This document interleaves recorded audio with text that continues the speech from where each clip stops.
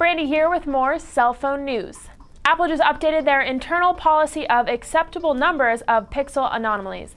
They use the policy as a guideline for Mac geniuses that address customer issues that involve Apple displays. It allows the geniuses to know right then and there if they can repair or replace the products.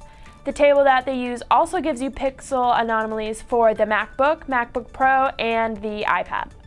Again, this is Brandi with Cell Phone Trek. Don't forget to like us on Facebook, follow us on Twitter, and subscribe to our YouTube channel. And for more videos, visit our website at www.cellphonetrek.com.